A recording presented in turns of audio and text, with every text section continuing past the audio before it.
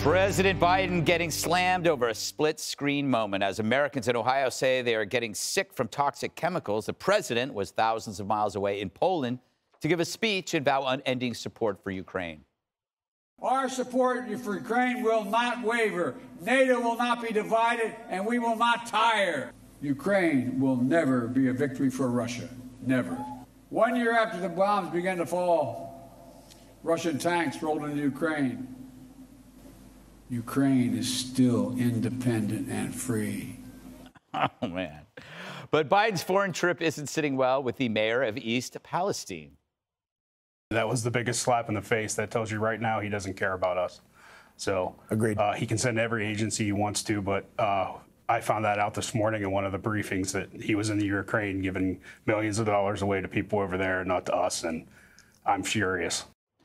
Mayor Pete says he will finally visit Ohio's toxic train site, but only when the time is right. Oh, and boasts that his experience as mayor has prepared him for this moment. I am planning to go, and our folks were on the ground from the first hours. Look, I was mayor of my hometown for 8 years. We dealt with a lot of disasters, natural and human.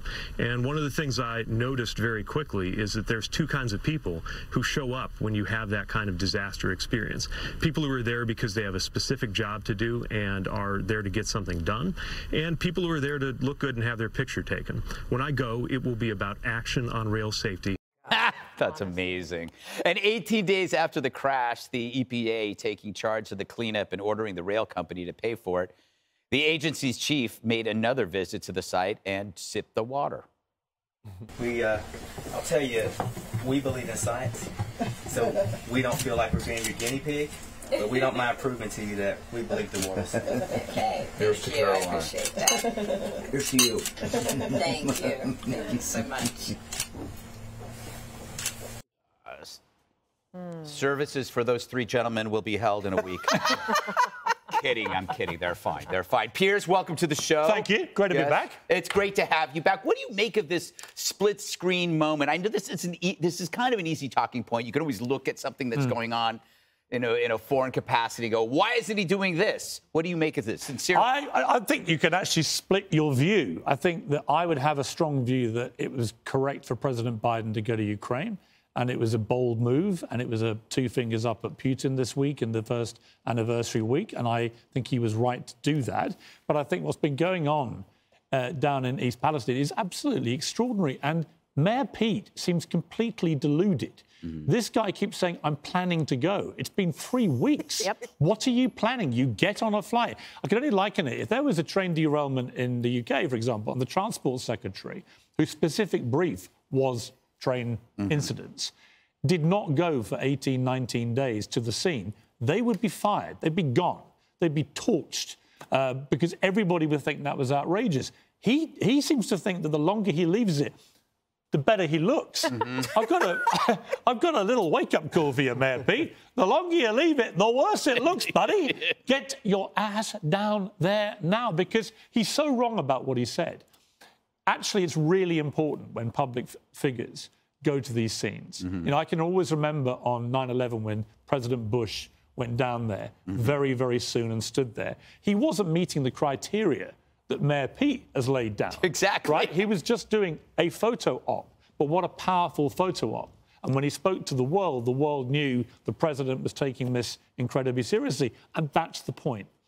I love that. I love the criteria, though. We should all be doing that. You know what? I would go get groceries, but I'm going to go when we need them. Yeah. I don't want to go to the store just for some lousy symbolic gesture. It's very galling. I have a few things to say. So this is the same crowd that continues to this day to criticize George W. Bush for flying over Hurricane Katrina. And even, like, you could say, you could make all those arguments, like, well, it was really busy and you couldn't get down there in the time and you didn't want to take away resources. You make all those arguments. But regardless, they still make fun of him for that. This is 18 days after the fact. At this point, you might as well not go. And for the president of the United States, it was his instincts weren't telling him, I need to go immediately. His instincts didn't tell him, I need to go before I go to Ukraine. His instincts didn't say, I need to at least tell them I'm going to be there after my trip to Poland.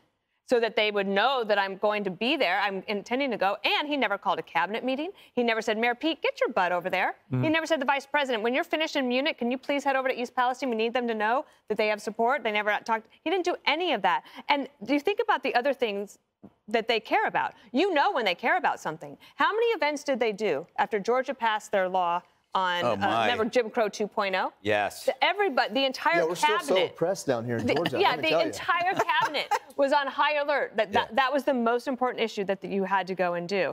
The president's instincts were wrong on this. It would have been easy for him to say, I'm going on Saturday, or I'm going on Sunday, or I'm going to at least let them know afterwards. He didn't do any of that. So he is, I think, rightly getting the criticism. I don't think it's wrong for him to go to Ukraine. I think that's fine, great. And it makes sense because he was already going to be in Poland.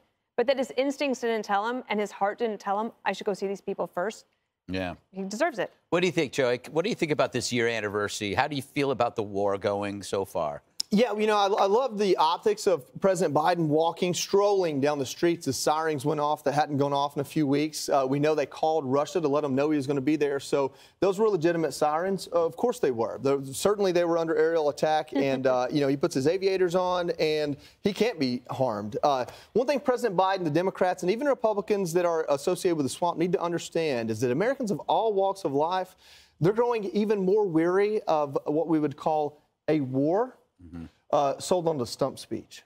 And that's what that was today. That's what that was in Poland. This is not an indictment on us helping Ukraine. I don't have the information to have an educated opinion on that.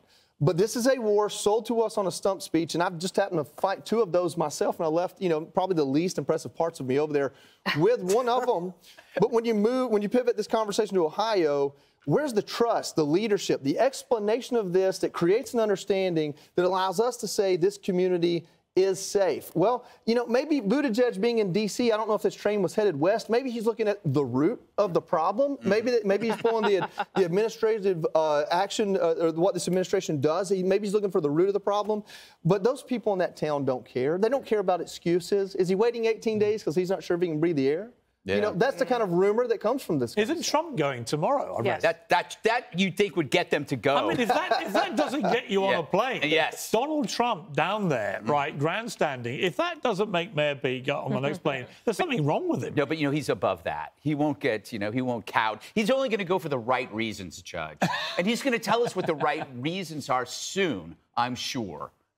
So why does the President of the United States visit Ukraine on President's Day? Imagine that you're sitting in Palestine, Ohio. Imagine you're afraid to drink the water, take a bath, wash your kids. You're worried about breathing the air. You've got all kinds of problems. And the president hasn't visited, and FEMA has refused aid. The Secretary of Transportation only mentioned it after he was embarrassed into it and mentions it in a tweet. But imagine sitting there as the President of the United States tells people in Ukraine, we are with you until the end. If you're sitting in Palestine, Ohio, you're saying to yourself, is he with these foreigners until the end? Imagine sitting there. You can't get anything, but he gives $500 million to Ukraine. And when does the money end to Ukraine? We've given them $113 billion, and the UK has given them, I think it's $8 billion.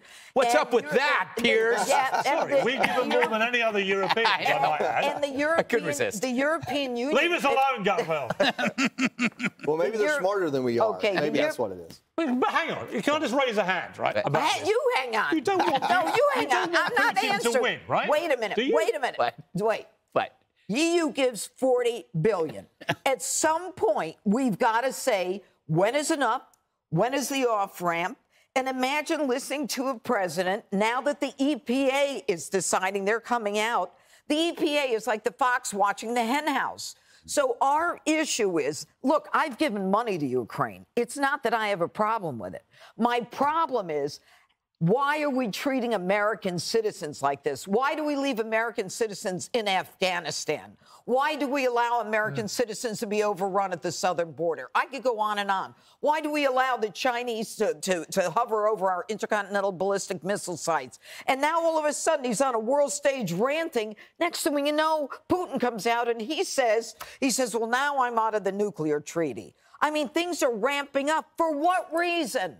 Well, because a dictator invaded a sovereign democratic country, and he needs to be beaten. That's the reason. How many years do we stay there? Well, until the Ukrainians get the job done, because it seems to me they're prevailing a lot longer than anybody thought. But we know the ugly reality. The moment we pull the money out, they're dust. If America pulls this over, So we're stuck with this forever. So we have no choice. This is basically what we've done is we've bought a money pit. We bought a vacation home that we're never going to see. You know what I mean? And it's going to be rubble. Well, you can see it's going to be because rubble. I would throw back at you that it's freedom and democracy is what you're seeing, and they're invisible things, right? But they are incredibly important. But we don't have it in this country. Well, there are lots of things in this country which are wrong, as there are in the UK, I'm sorry, right? but that argument was for Iraq. That argument was for Afghanistan, and look where both of them are now and where we are now. Yeah. So at least show a strategy. Yeah, but ultimately, I remember the first Gulf War, for example, where America didn't hesitate to go in and get rid of Saddam Hussein. And that was for the right reasons. It was an attack on freedom and it was defended, right? And I remember that was the operation, right? And so I just think sometimes you have to remember what is the fight actually about. Yeah. Hi, everyone. I'm Brian Kilmeade. I want you to do me a favor. I want you to click to subscribe to the Fox News YouTube page. This is the only way that I know for sure that you're not going to miss any great commentary, any great news bites, any great interviews coming your way on Fox. You can get it all here on YouTube. So subscribe right now.